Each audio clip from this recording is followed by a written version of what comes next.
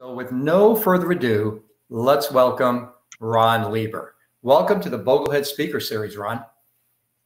Thank you, Rick. It is an honor here to be among, sort of my fellow personal finance nerds. I know there are few people, living and walking and breathing in the United States or in the world who care more about beating the system, winning the details, and getting it right than this crew. And it's a special honor to be here with Mr. Asset Allocation himself doing the grilling for the next 60 minutes. So I look forward to it. Lay it on me. Well, Ron, we'll start out with you. Over the past decade, your writing has shifted to focus on family finances, but particularly raising children, teaching children about money, and now sending those children to college. So I think I can guess this, but what sparked your interest in doing a book on the price you paid for college? Sure. Well, some of this is born of my own personal experience. I grew up in Chicago. My family was well off enough to, afford 3 private school tuitions, back in the day in the 70s and 80s, and when that didn't cost quite as much as it does today. I had a couple things happen in there that kind of changed everything for me. So my parents split up. If any of you are divorced or the children of divorce, you know that is a calamitous financial event among others, right? You take one household, you turn it into 2, there are just going to be more expenses. And then right about the same time, my late father, lost his job, and he did not earn, much income to speak of for the next couple of years, except through some occasional consulting jobs. And it was about a decade, really, until my family was back to where it had been financially. So right away, we were sort of thrust into the, private school financial aid system for K-12, such as it exists. It basically consisted of a board of directors at our school in Chicago deciding whether the Lieber kids were going to be evicted for lack of ability to pay. And, thank God we weren't. It's still the most generous thing that anybody's ever done for me. And those kids who I grew up with, became my family and are still my closest friends to this day.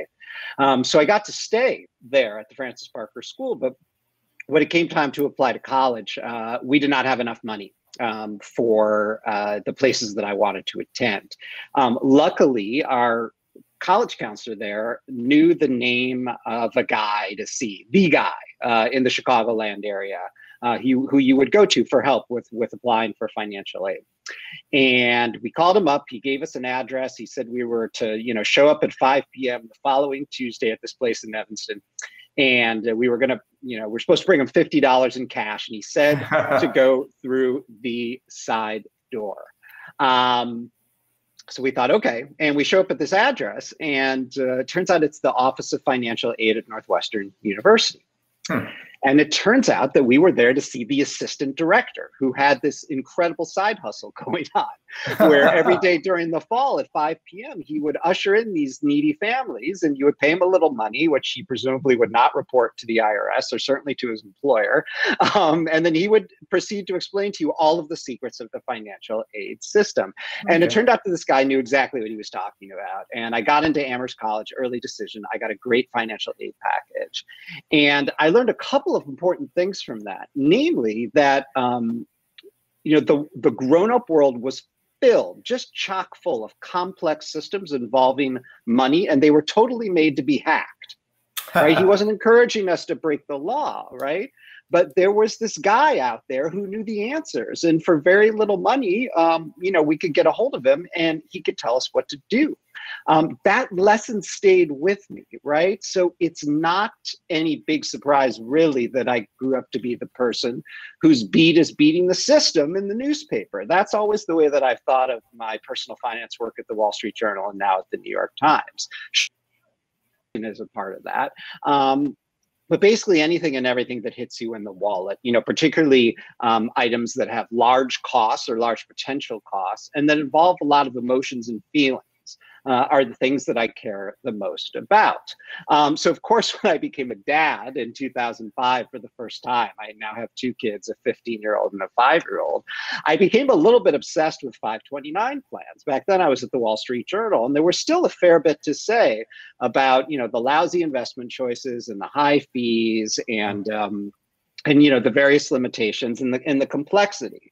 As most of the people on this call probably know, we have largely, although not completely, solved for the, you know, generalized mediocrity of these 529 plans. So, you know, at a certain point, I moved on in my writing to write about how to pay for college instead of how to save for college, because we were starting to hear about all these people coming out of undergraduate with just, you know, piles of student loans, particularly, you know, 15 years ago when you could still get these so-called private loans, not the federal loans that are capped, but private loans without any adult cosigner.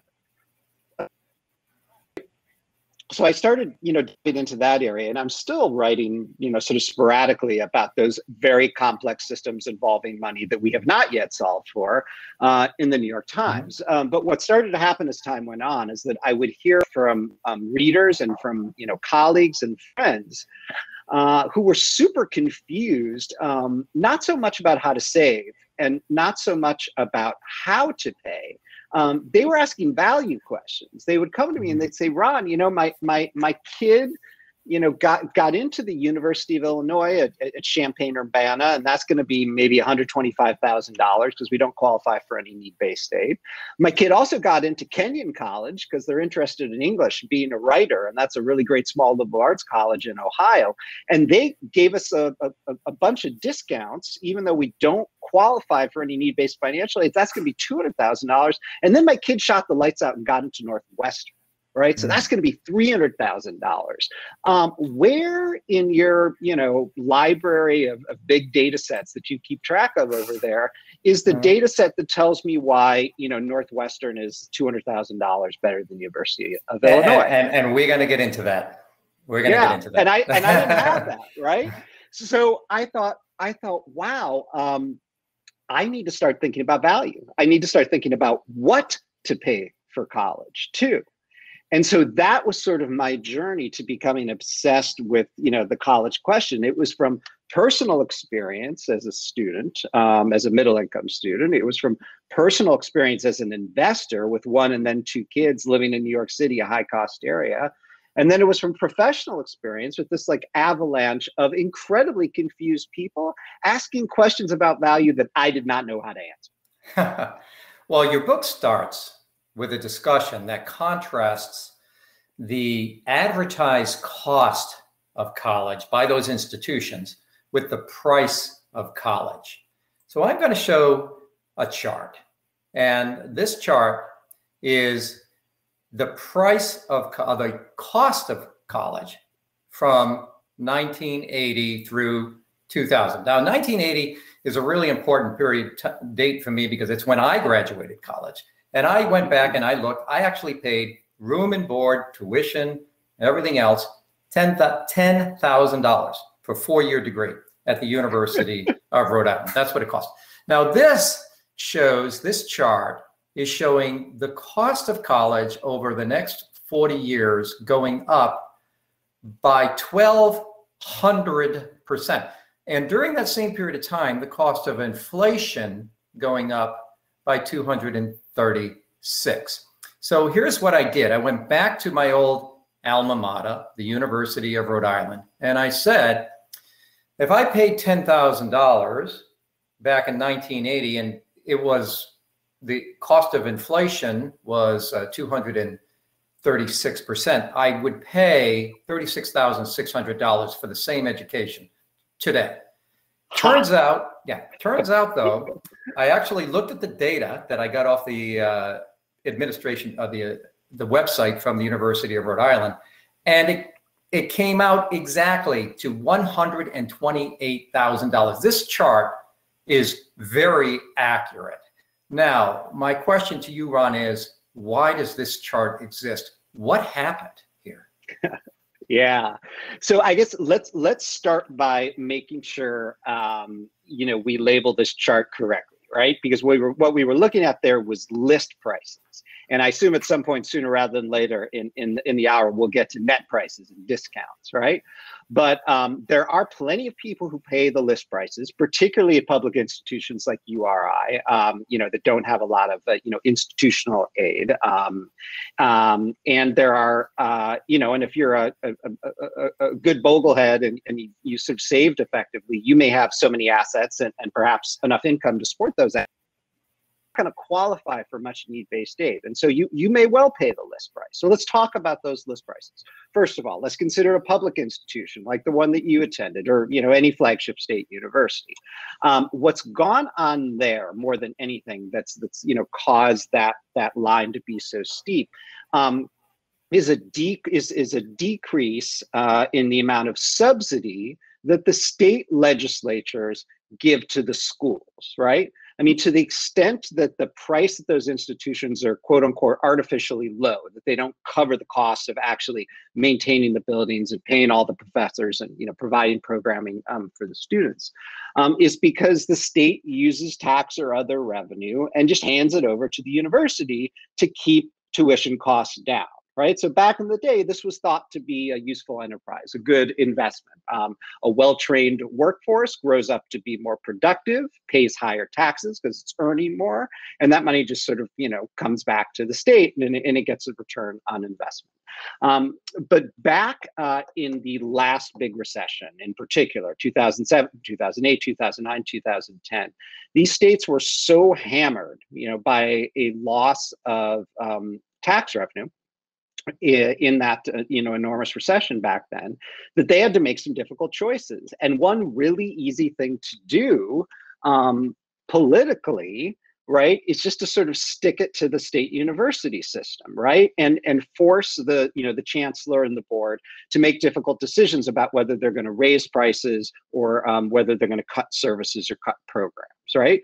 And those schools felt like, well, we can raise prices because what it really means is that these students and these families will probably just have to borrow a little bit more, maybe $1,000 extra per year.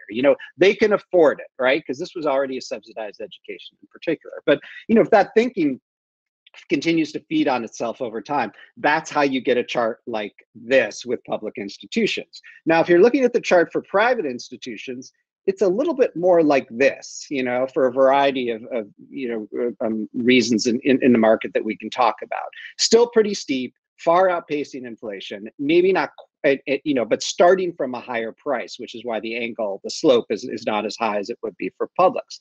With the privates, have a different problem going on there, shared somewhat with the publics, but the private institutions need to justify their higher prices with more faculty, better services, shinier buildings. They're in competition with these state university systems, right?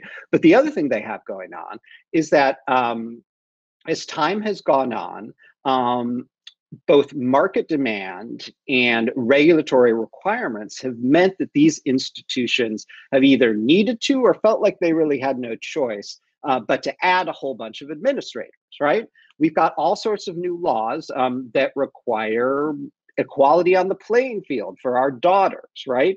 Title IX, all sorts of that speak to diversity and equal access in areas outside of gender. We have ever higher technology budgets at these institutions. There are parents who demand bigger and better career centers, right? Kids have become accustomed to living in a certain manner, and if your dorms don't have air conditioning, well, people may not choose your school, right?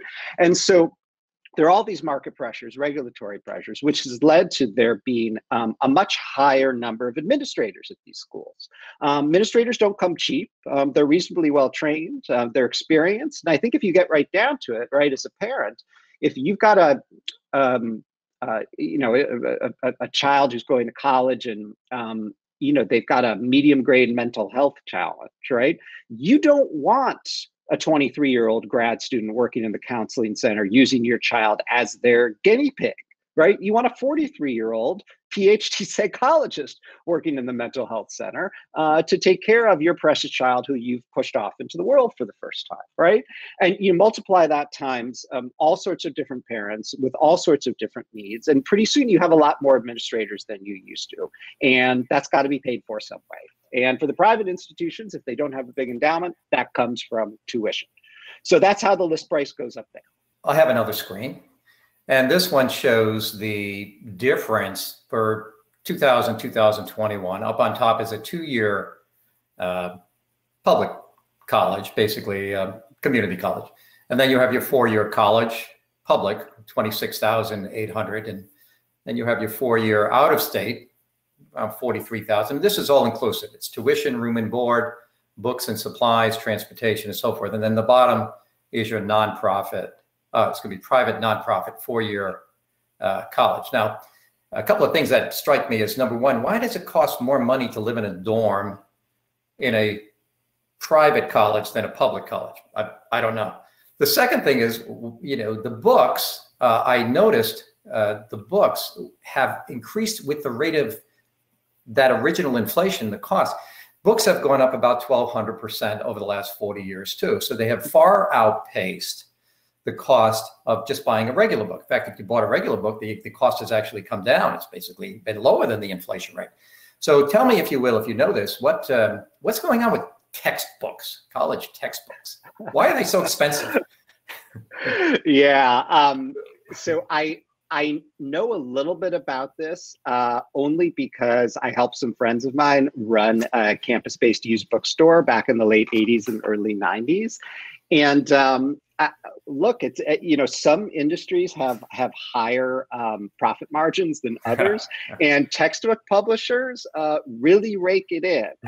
Why do they do that? Well, well, first of all, I can tell you the how, right? If you put out, you know, a slightly changed, really just like repaginated, or you change the font size of the edition of your textbook, you know, every 18 months, then you can just sink the used textbook market altogether. And if you want to do well in the class and don't want to, you know, be checking the book out from the library, you got no choice but to buy this thing. And you know, the books back in the day would only be available at the campus bookstore, and you know, you paid the list price, and that was that. And there's a, you know, reasonably high barrier to entry for these things because the professors themselves have high standards. You know, they want the textbook to be excellent. And it turns out it takes, you know, a couple of years to write like a really great, you know, thoughtful, you know, textbook for organic chemistry or for Psych 101 or for econ. And so, you know, they do this because they can. I mean, you know, it's not an incredibly large, you know, piece of the budgetary pie, but it's just high enough that it really bugs people. And, you know, there have been various attempts at you know, innovation, you know, most recently with the electronic textbook publishing, and that's helped some, but this is just a slow industry to change. And, you know, people, the professors in particular, have sort of ingrained habits, and it's a tough one. It's a tough one to crack. So let me ask a question, since college is getting to be so expensive, as we've seen, and we'll get into what people actually pay as opposed to what the advertised cost is here in a little bit. But tell me whether it's still worth it to pay all of this money to go to a 4-year college. I mean, are you going to get a better job? I mean, what's the data show? Should you go to college anymore, or a 4-year college? Well, so I mean, let's start with the baseline economic data. The baseline economic data tells us that, you know, there's roughly a, you know, $1 million lifetime gap in earnings between people who go to college and finish, which is important because, you know, roughly, it's, you know, there's a very high percentage of people who go to college or start college and never actually finish. So that $1 million difference is between people who finish and people who don't, or who never go in the first place, right? So that's a lot of money over time, but that's just an average, right? So of course, all of our kids are above average. And the ones who are above average, who don't go to college, are ones who enter, you know, highly paid trades for which there is a relatively consistent demand, often in a situation where they're, self-employed and not at the whim of, whether the local manufacturer moves out of town or whether the, Chrysler plant closes and moves to Mexico. And so, so much is going to depend on the choices you make. I ask people to, consider a different question, right? Because not everybody goes to college for the same reason in the first place. So trying to figure out, what's worth it and how much it's worth gets to the very definition of what college is in the first place. And, when I started doing the reporting for The Price You Pay for College, people sort of looked at me funny when I asked them, well, like, what is college, right? They would just sort of look back at me blankly. And I'm like, surely you've thought about the point of the exercise if you're about to maybe spend $300,000 on this thing, right? And then their faces scrunch up and they're like, yeah, I guess we should do that, right? And so I get them talking, right? And it really just comes down to three things. College first and foremost, not foremost, but foremost for some people. College first is about the education, right? It's about the learning. It's about having your mind grown and your mind blown, right? Essentially having your brain taken apart and put back together again by an expert practitioner. So that's the first part. The second part of college for many people is the kinship, right? You go to college to find the people that you never could have imagined existing in the world, right? The people who will be by your side, for the rest of your life, and who will mold and shape you themselves, through 4 years of banter and decades afterwards of friendship. These are also the people who will form the beginnings of your career network. And it's not just peers, by the way; it's also grown-ups, right? It is the professors, it is the deans or other people you encounter along the way who will become your mentors, and who will sort of drag you into a bigger and better version of yourself. So that's number two. College is about the people. And then number three, college is also, of course, at least for most people, about the credential, right? And maybe that's a credential that allows you to take a kind of quantum leap up the social class ladder and into a middle class career where there is a reasonable amount of job security, because you've gotten a bachelor's in nursing or a bachelor's in accounting or something like that, or you're going to go to med school. Or perhaps you're getting that credential because that, the degree from Princeton, when you're coming from rural Wisconsin, will open doors for you into industries and companies that never would have been open to you otherwise, with the sort of social capital and the snobbery and elitism and all of it, that comes with a fancy name-plated degree. So those are the three things that college are about. And there's no right answer to the question. Some people think all three are of equal importance. Then there's some people who are only going for the kinship. And I make no judgments about that.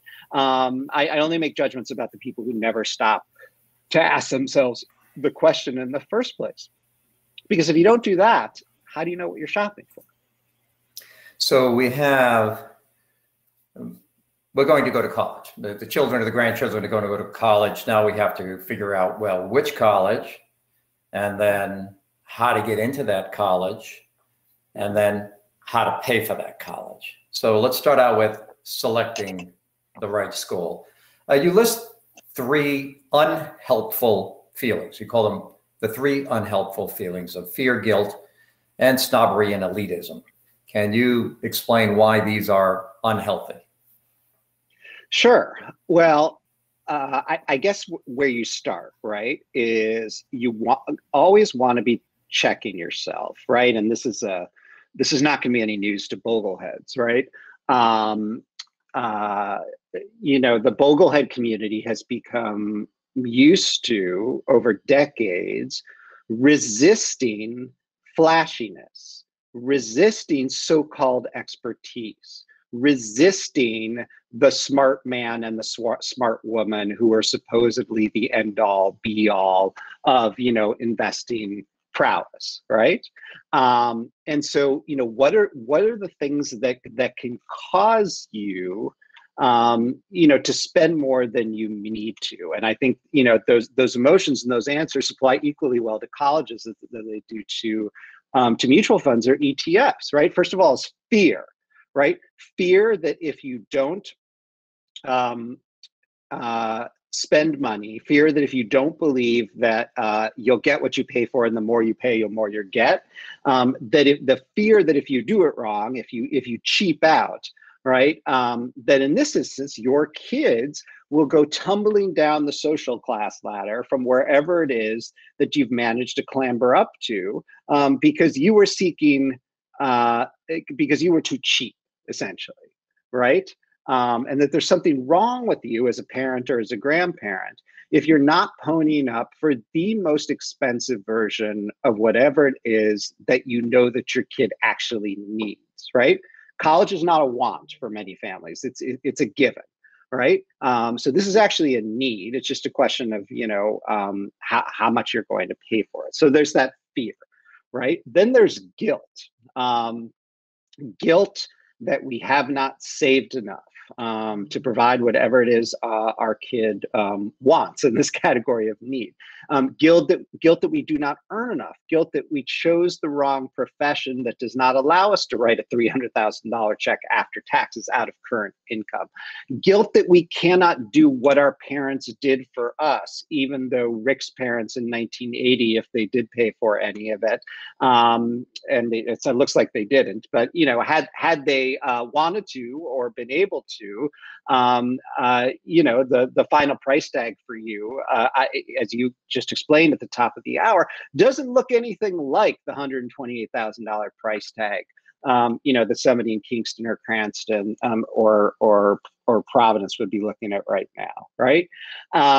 And so, we get ourselves all hung up on what our parents did for us without really understanding that the world has changed entirely. Or maybe we get all hung up on what our parents did not do for us, right? And we either deeply resent that they had the ability but not the willingness to pay for us, or we know how much we struggled because they did not have enough money through no fault of their own.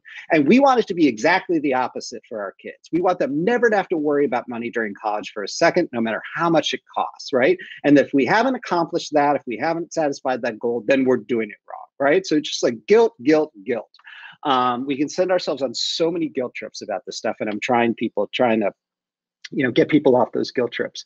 And then the fear and the snobbery is, about the subconscious or maybe the conscious sense that where our kid goes to school, where we can afford to send our kid, where they are able to get in, is all some kind of final exam on parenting that the results of which laid in public to the public through the Facebook and Instagram sweatshirt reveals and the bumper sticker in the window, right? And you want that college to be as prestigious or fancy as possible. Otherwise, you did it wrong. Otherwise, you've gotten a C- as a parent, right?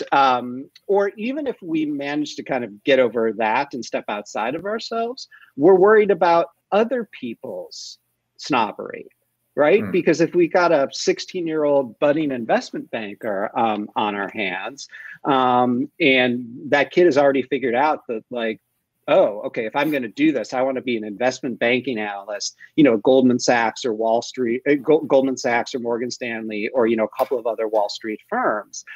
Those places are just chock full of snobs and elitists, and they are not going to hire you out of Wisconsin Whitewater, right? But they are going to hire you out of Princeton. They are going to take a close look there.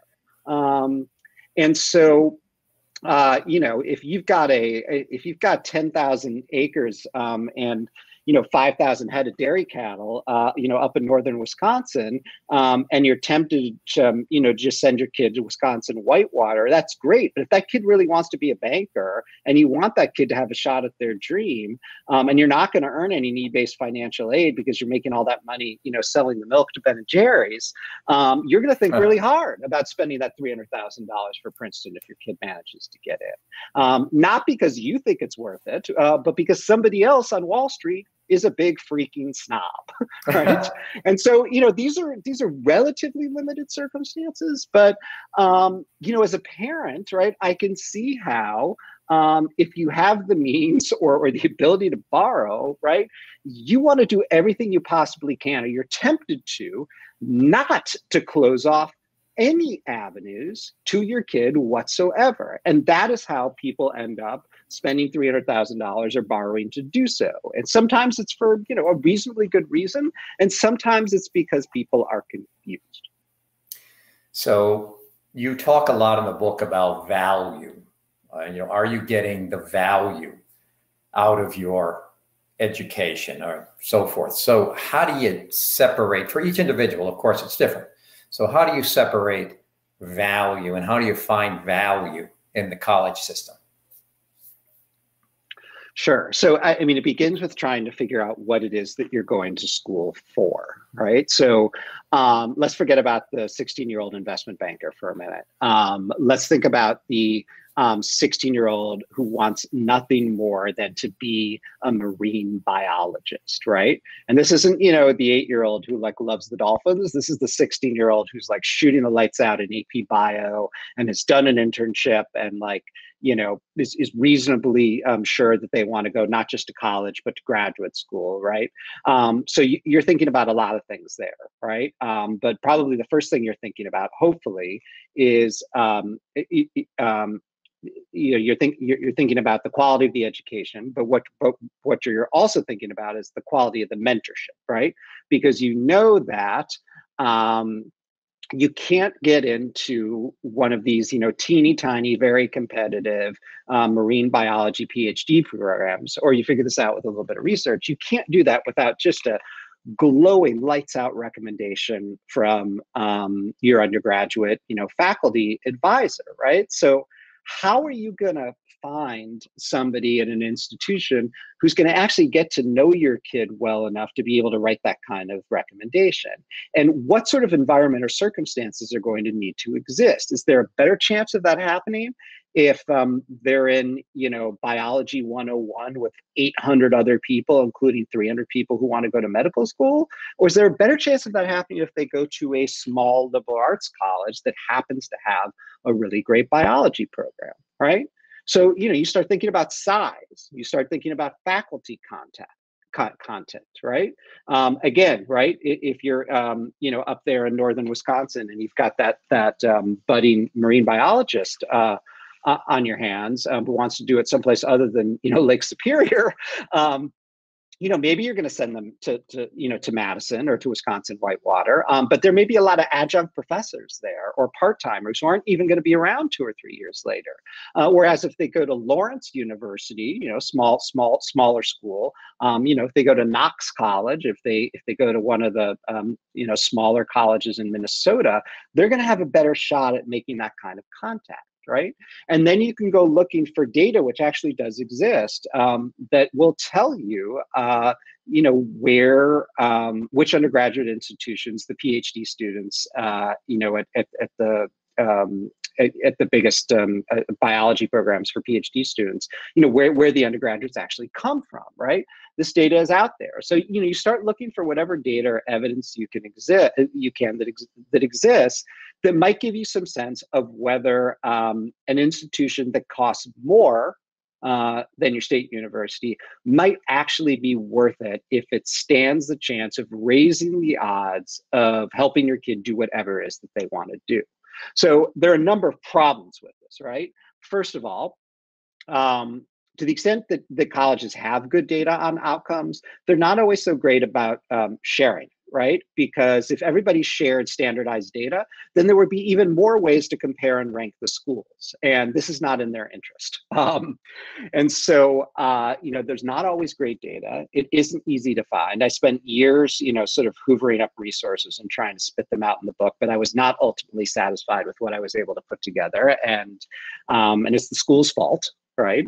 And then there's the not so small matter of the fact that we are dealing with children, right? for reasons lost to history, but that make absolutely no sense whatsoever. We spend all this money on teenagers, right? We don't send them off to serve in the U.S. Armed Forces on a mandatory basis. We don't send them off to do non-military national service. We don't encourage them, for the most part, to take a year or two off before going to college. So we've got these 18-year-olds who've never done a darn thing in the world except, scoop ice cream and work at a day camp and sit in high school, going to college, and we're making these six-figure decisions, investments based on what we think their interests are. But some of them have no earthly idea what they want to do. And then many of the rest who are absolutely certain about Wall Street or marine biology change their minds once they get into a really good college classroom and get exposed to, bigger and better ideas. So the whole thing is fundamentally flawed and deeply dissatisfying. And I'm just trying to help people, walk through a reasonably dysfunctional system with their head screwed on reasonably straight. Well, that's great. Okay, so at the end of this journey, you're going to pick out a few schools, and you're going to have to apply to get into those schools. So I have a slide on that, and here's my slide for that. Is it flickering, or is it okay? Can you see that? Yeah. Well, I learned this by watching television. But anyway, so now we need to get in. We need to get in. And with that in mind, the big thing these days seems to be diversity. I was listening to some entrance experts, if you will, former admissions experts, and they were talking about diversity, diversity, diversity, not just race and religion, but athletics, anything that sets you apart from others. So how do you use diversity to get into the school you want to get into? Sure. So, let's just, talk briefly and bluntly about how this works at, the 20 rejective schools in the country, right? The schools that reject the highest percentage of applicants. And there you are at the biggest, advantage. You are rich, and if you are white. You're at an advantage if you're rich, because you can donate a building, right? And it tends to be way more affluent and way whiter people who benefit from what's known as a legacy preference, right? Where your grades can be lower and your scores can be lower as long as your mom or your dad or both, or like 4 generations of Cabots, or 8 generations, went to Harvard or Amherst or Stanford. Those people tend to be disproportionately affluent and white. When it comes to athletic preference, which gives you even a bigger edge than legacy preference does, many of those sports, although not all, but the majority of them are sports that require a great deal of investment and nurturing to get you to a place through the private tutoring, through the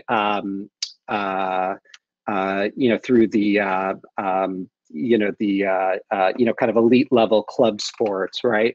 That will get you ready to swim or play golf or play tennis or play lacrosse or play hockey at an institution that will give you a preference, right? So there too, being wealthy gives you the bigger advantage, and more often than not, the people who are wealthy are white. Same thing's true with testing and tutoring on academics. And then there are preferences based on race, which are the ones that get the most attention, but may have a little bit less to do with who gets in than the total number of people who get in via legacy preference or via athletic preference, particularly in the rich white sports.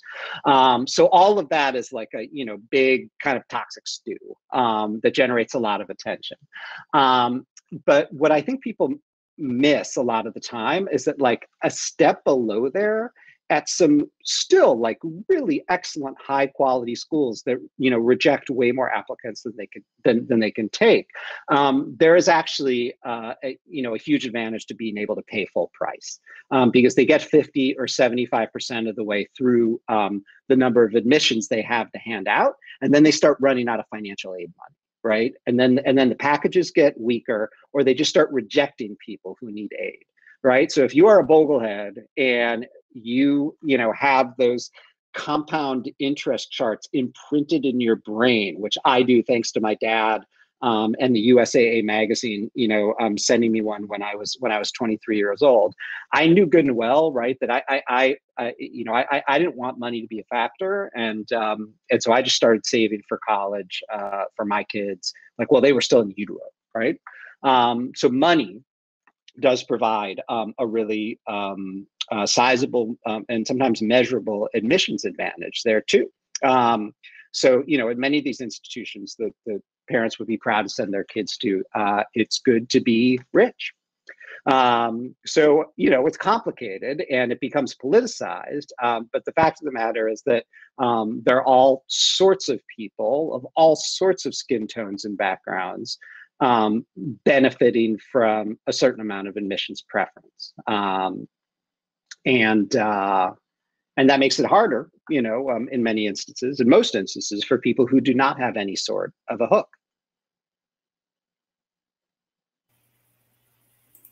But we shouldn't forget that there are hundreds and hundreds of essentially open access undergraduate institutions out there where more or less anybody can go. If you can fog a mirror, and and there's a lot of dedicated instructors at those places too.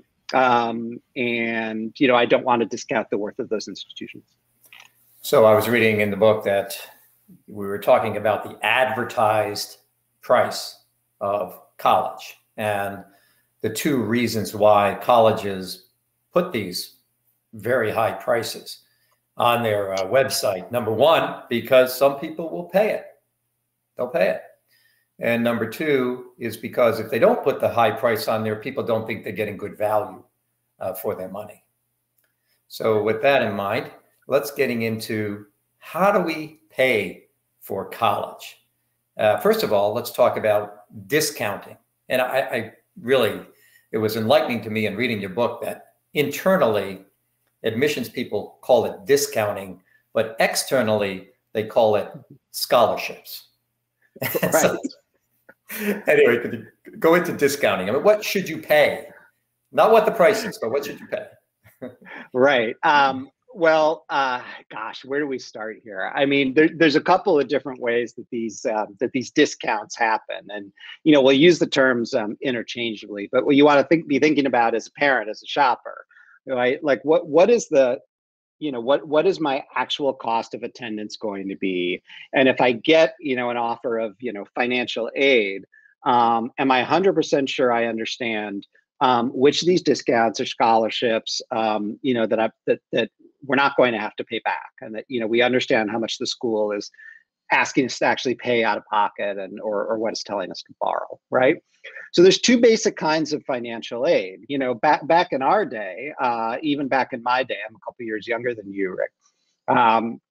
Most of the financial aid that was offered was offered based on need, right? So my family had to kind of lay ourselves bare in terms of our income and our assets, and then Amherst College decided what they thought we could afford to pay, and they basically were good for the rest of it with with a couple of campus jobs and undergraduate loans thrown in. What's changed now is that need-based aid system still exists, and at the 100 or so most well-resourced private institutions in America, state systems are a little different, but at the private ones, it still kind of looks like that.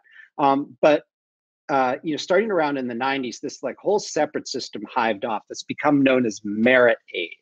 And merit aid was originally designed to help fourth tier institutions improve to the third or second tier by swiping kids who were qualified for second or even first tier institutions by throwing money at them and making them feel good, right? So if you got this unsolicited, offer in the mail after you took your PSAT test and you've done well, from a school that you've never heard of, the letter would say, "Hey, we have our eye on you, and we're not going to charge you any application fee. If you come here and you get in, we'll give you $5,000 off the list price." And that worked so well. So many of the, of the good, smart kids, like, were getting bought off, from higher tier institutions, that market forces intervened, competition took hold. And over the course of 10 or 15 or 20 years, it just kind of moved, farther and farther up the food chain, where now, it's really only 30 or 40 schools that aren't forced to offer some kind of discount. And let's be clear too, this merit aid discounting, it has nothing to do with your ability to pay, and kind of everything to do with your willingness, right? So there are all sorts of super rich families who are being offered $10,000, $20,000, $30,000 off a year, or even a full ride, if the school has decided that their kids are attractive, whether because of their actual academic or extracurricular merit, or just because they're throwing money around to, try and get people to come. So, think about it this way, right? If you're Kenyon College, right, in Ohio, or Connecticut College in New London, Connecticut. If you are Macalester College in St. Paul, Minnesota, excellent schools, but they have slipped enough in terms of marketplace perception that even a certain number of people with the ability to pay $75,000 a year are lacking the willingness to do so, right? But if you are Macalester and your cost to educate a student is $42,000 a year, right? You're charging a list price of $70,000, right? If you throw an $18,000 merit aid package at an affluent family, that family's going to feel really good about what it has accomplished, right? Because they're going to get 18, 36, 54, $72,000 off over the course of 4 years. Their cost of attendance in any given year is $52,000, right? But if Macalester only needs $40,000 to educate that kid, that's still a $12,000 profit, right? And they can take that profit and they can toss it at a lower income family and help them too, right? So in theory, everybody wins, but it's a real weird look to be throwing scholarships at millionaires, which is essentially what's going on. And so as a parent, as a shopper, it is not at all clear that this is going on, the extent to which it's going on, nor is it predictable in many instances how much you will get, right? And so for somebody with like a Boglehead mindset, the temptation and the desire, once you understand what's going on behind the curtain, is to crack the code, right? To try and beat the system. And so I did my level best in the book to show people exactly where the data is that can give them some level of predictability about what kind of merit aid might be offered. But the fact of the matter is that the schools kind of change their goals each year, in part depending on their own institutional priorities, and also based on what's going on in the market around them. And especially in the last couple of years with the pandemic, whatever algorithms they're using to try and decide like what prices to offer, which students, which is another revelation for people. A lot of these merit aid offers are delivered by robots, by software, not by humans, right? These algorithms can't predict how people are going to behave during a pandemic. And so you're getting all sorts of wacky results where, people are getting no discounts, or, they're deciding to apply to 22 schools just because it's also unpredictable and they're only getting into 4. And, it's all a real hash. I do hope that things will have kind of leveled out and they'll be making more sense by next year. But it's not always predictable. So, the best we can do sometimes is just attempt to explain how the system works, even if we can't predict, precisely what kind of offer it's going to make in any given year. Let's get on to a couple of other ways of saving, and that is the most popular one is a 529 plan. And a lot of people use 529 plans. Parents use them, grandparents use them. Some states give tax breaks, some don't. A lot of people ask, the most common question I get about 529s is, how much is enough? How much should I put in? What should I put in every year? And what do I need to get to by age 18 when my son or daughter goes to college? So could you talk about 529 and then The next question I'm going to ask would be the final question because we don't have any more time, will be student loans. So 529s first and then student loans second. Sure. So let's start with 529s. As I think most of the people in this crowd probably know, the nice thing about 529s is that they come with some sizable tax benefits, right? In 30 some states, you get some kind of a tax break for putting money in the first place. And then for everybody, you get a huge tax break on the way out, as long as you take the money and you use it for some, higher educational purpose, or for private K-12 schools in many states, you don't pay any capital gains taxes on the earnings. And so if you start at age 0 and you get the kind of market that we've had the last 15 or 20 years, you're going to have a lot of capital gains that you're not paying taxes on. So, yay for beating the system, right? So the downside is, there's a bit of complexity. Every state has their own plan. The rules tend to be different investment lineups. Sometimes, although with increasingly less frequency, your plan may not have an index fund for every asset class that you want to be in. Although that's mostly gone now. It was definitely the case 10 or 15 years ago. Thankfully, Vanguard is in, and others, who index, are running or providing investments for most of these plans. So, how much should you save? Well, I don't, save as much as you reasonably can, right?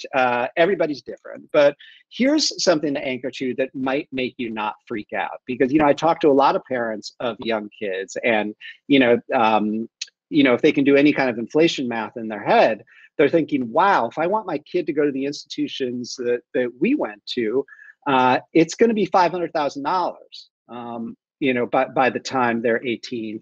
And that's insane. Right? I'm still paying off my student loan debt. We haven't bought our forever home yet. We want to have, 7 figures in retirement saved. How am I going to do this? Right?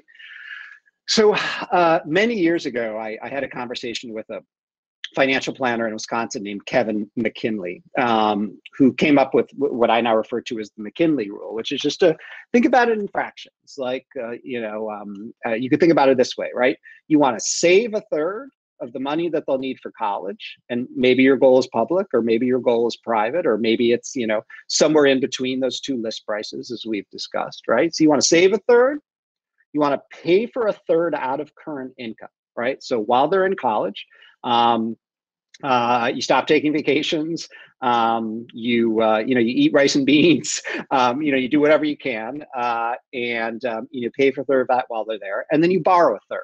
Maybe the parents borrow half of that third, and the kid borrows the other half, right? Although if your kid goes to a state university, the federal loan borrowing limit of $31,000 or so will almost cover that third all alone, right? So then this starts to feel reasonable, right? If if your goal is to end up with $50,000 of savings in today's dollars, you can do that with $250 a month or whatever it is, depending on your return assumptions, and that starts to feel a little more doable for families, right?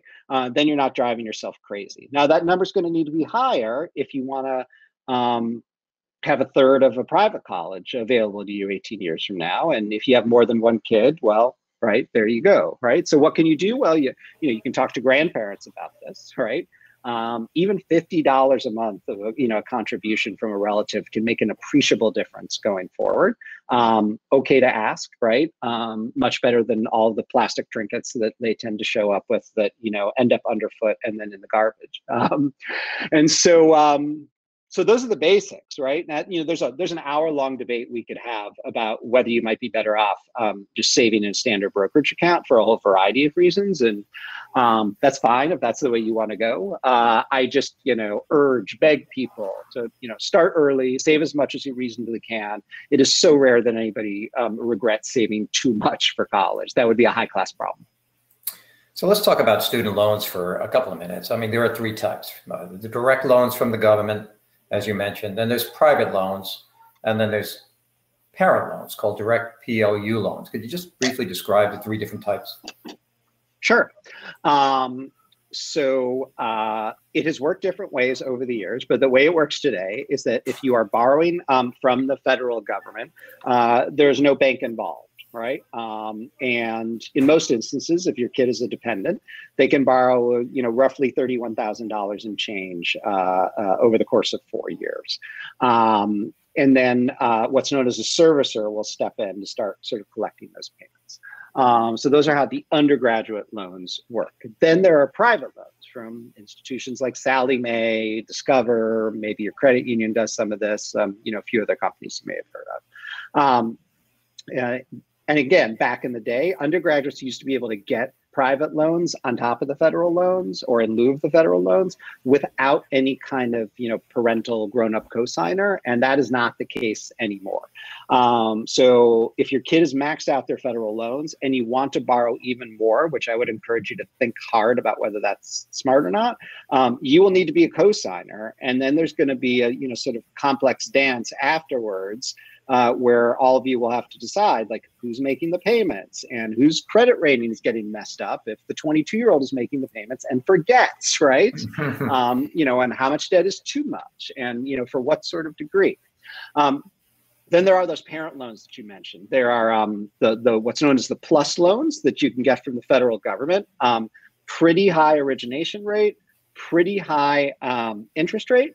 People who do feel the need to borrow sometimes will, borrow against their home instead, to avoid these federal loans. But parents are increasingly using them, and we actually know more about where this PLUS loan borrowing tends to be most persistent, and it is not as you would expect. At private institutions that are not all that well resourced in terms of their financial aid offerings, and also historically Black schools have a fair amount of parent borrowing there as well. So those are the basic types. Well, last minute here, you offer a message of hope for people. Can you just give us your message of hope? Sure. So, let me tell you about the opposite of hope. The opposite of hope is, all of these calls that I used to get in March and April from incredibly smart people who help run institutions in New York City who you have actually heard of. And they have gotten to the end of the process and realized that, they had no idea that they weren't going to get any discounts, and that their kid had applied to all of the wrong schools. And they're just, saying to me, Ron, is there something you can do to help? And after too many of these calls, I thought, wow, it is deeply problematic here that this system is so complicated. And while I can't solve for that, I can certainly help pull the curtain back so that people know, first of all, how the system works, the best ways to get discounts most effectively, and how to shop for the sort of institutions that will give their kid everything that the kid needs and at least some of what they want, and for people to know that they don't have to spend $300,000 or anything close to that to accomplish those needs. And once you're going into the process with a head of steam and frankly like a Boglehead style system beating question authority, question everything mindset, it actually starts to be fun again, and less about dread and more about this incredible experience that you are going to be able to provide for your kid one way or the other that will change their life, right? And as much as you may dread letting them go, you should also be excited and hopeful about the fact that you're able to provide it for them. So I don't want this to be a downer. I don't want people to be angry by the end of the book. I want them to feel ready, right? And I want them to feel excited and jealous, frankly, that their kid gets to do this amazing thing. Well, the name of the book is The Price You Pay for College, an entirely new roadmap for the biggest financial decision your family will ever make, by Ron Lieber. Ron, thank you so much for being a guest today. It's been a wonderful presentation, and we've all learned a lot. It's a pleasure and an honor, and I'm easy to find at ronlieber.com. If you have questions or observations or ideas for additional avenues of exploration, those ideas are gold to me. So thank you. Thank you, Ron.